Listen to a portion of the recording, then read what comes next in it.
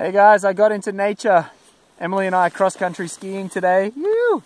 Out on the frozen lake up here at Lake Simcoe. This is where her family cottage is, and it's all frozen. This summer this was fishing and boating and being warm. Now it's freezing. It's minus 20 or something today, one of the coldest days of the year. But we're out in nature, which is cool. And actually made an executive decision on getting out of the cold for a little while. I booked a flight next Sunday, the day after my birthday. I fly to the Turks and Caicos, an island in the Caribbean, to stay with my cousin Kim.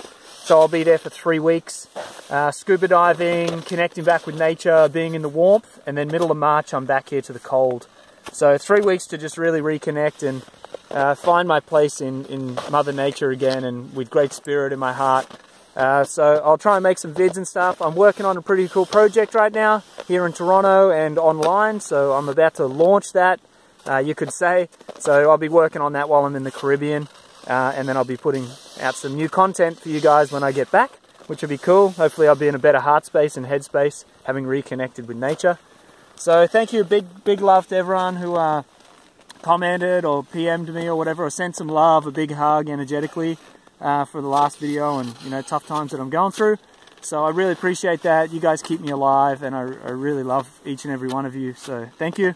We're going to go skiing. We're going to try and connect to nature a little bit more, and happy Family Day if you're in Canada. It's Family Day here, so much love to all my global family.